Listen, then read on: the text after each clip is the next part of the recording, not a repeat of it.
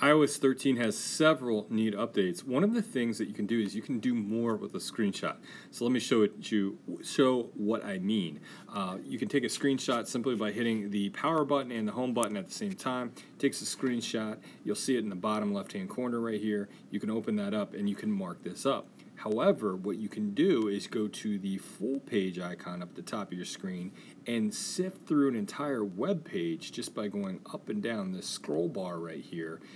You can also mark it up. So if I wanted to use the highlighter tool, I could use the highlighter tool to highlight some things. I could use the pen tool to go through and mark things up as well. When I'm finished, I just hit done.